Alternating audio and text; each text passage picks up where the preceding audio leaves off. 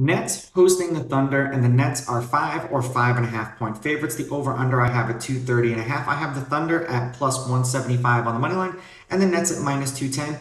OKC is on a 2-game winning streak, and the Nets lost the last game that they played.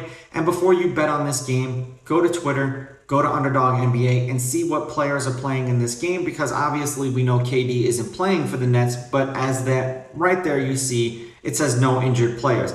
It doesn't matter if someone's going to be out for a while, it should still have someone listed, even though it does not. Now, head-to-head, the road team's on a 5-game winning streak. The road team is 7-3. The Thunder are 7-3 against the Nets in their last 10. The underdog is 6-4 against the spread, and the favorite is 6-4 on the money line. The over has hit in their last 4 games. The over is 6-3-1 in their last 10, but the under 230.5 specifically is 7-3. The last game that they played, the Thunder won 130-109. The game before that, the Nets won 120-96. The game before that, the Nets won 147-125. And the game before that, the Thunder won 129-116. Now, in their last handful of games, there's been 234 points for the Thunder, 247. We've got 223 and 229 for those people who like to bet the over-unders. So 3 out of 4 kind of would be right there with this over-under. For the Nets, we've got 207,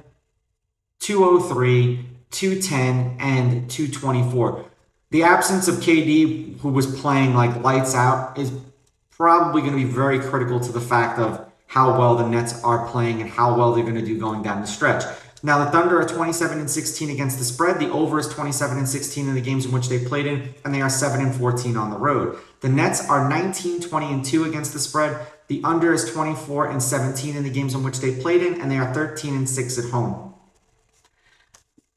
I like the Thunder in this game because the Thunder play up to their opponent and they lose to the teams that are beneath them. And I believe it's the same thing with the Magic. They're doing this for the draft lottery placement. And I could be totally wrong. I'm going to take the Thunder with the money line. I'm going to take the Thunder getting the points.